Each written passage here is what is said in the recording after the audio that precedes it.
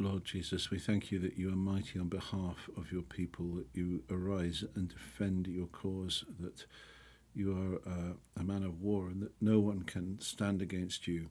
And your word says that no weapon that is fashioned against your people can prosper.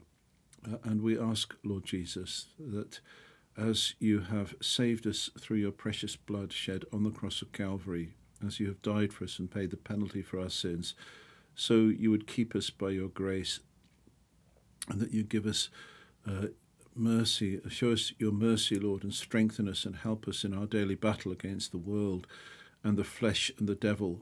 And we ask that you would bless and encourage us through this devotion now. Father, we ask this in Jesus' precious and holy name. Amen.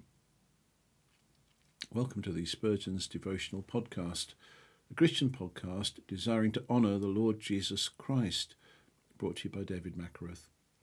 This is the devotion for May the 9th. No weapon that is formed against thee shall prosper. Numbers 22, verses 1 to 20. And the children of Israel set forward and pitched in the plains of Moab on this side Jordan by Jericho. And Balak the son of Zippor saw all that Israel had done to the Amorites. And Moab was sore afraid of the people because they were many, and Moab was distressed because of the children of Israel. Spurgeon says, yet they ought to have rejoiced, for the Amorites had been their great enemies, and Israel had put them down. But men who are bent on opposing God's servants are under such an infatuation that they know not their own mercies. Verse 4. And Moab said unto the elders of Midian, now shall this company lick up all that are round about us, as the ox licketh up the grass of the field. And Balak the son of Zippor was king of the Moabites at that time. He sent messengers therefore unto Balaam the son of Beor to Pethor, which is by the river of the land of the children of his people, to call him, saying, behold, there is a people come out from Egypt. Behold, they cover the face of the earth, and they abide over against me. Come now, therefore, I pray thee, curse me this people, for they are too mighty for me. Peradventure I shall prevail, that we may smite them, and that I may drive them out of the land.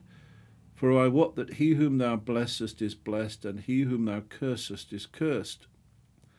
Spurgeon says, Moab hated Israel, but did not come to open fighting at first.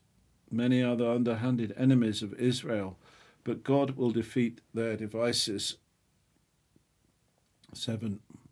And the elders of Moab and the elders of Midian departed with the rewards of divination in their hand. And they came unto Balaam, and spake unto him the words of Balak. And he said unto them, lodge here this night, and I will bring you word again, as the Lord shall speak unto me. And the princes of Moab abode with Balaam. God came to Balaam and said, what men are these with thee? Spurgeon says probably Balaam was surprised beyond measure that God should actually come to him. He had been a mere magician, but now for a while the true prophetic spirit filled him.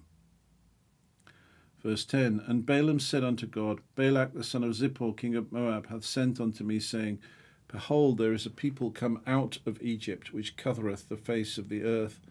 Come now, curse me them. Peradventure I shall be able to overcome them and drive them out. And God said unto Balaam, thou shalt not go with them, thou shalt not curse the people, for they are blessed. Spurgeon says, what an opportunity for Balaam, if he had but been blessed with grace as well as with the prophetic gift. Here the Lord told him of a blessed people. Why did he not cast in his lot with them? Verse 13. And Balaam rose up in the morning, and said unto the princes of Balak, get you into your land, for the Lord refuseth to give me leave to go with you. Spurgeon comments, so far so good.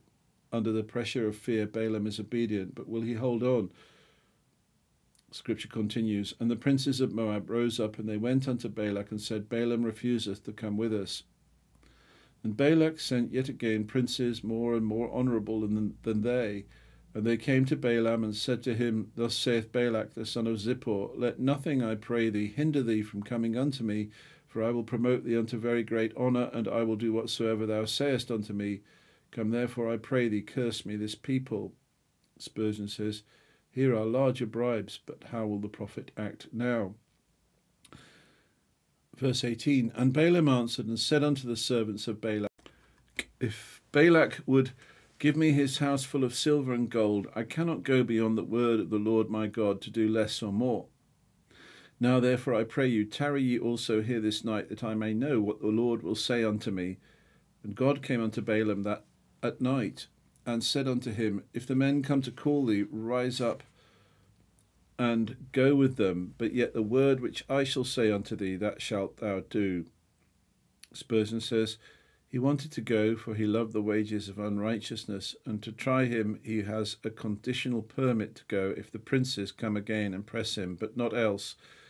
We shall see in our next reading how his evil heart broke this gentle bond. He was a great man, an enlightened man, and for a while a supernaturally endowed man, but a grain of grace would have been of more value to him than all this, and for lack of it he perished miserably. O Lord, give us grace rather than the rarest endowments. Amen.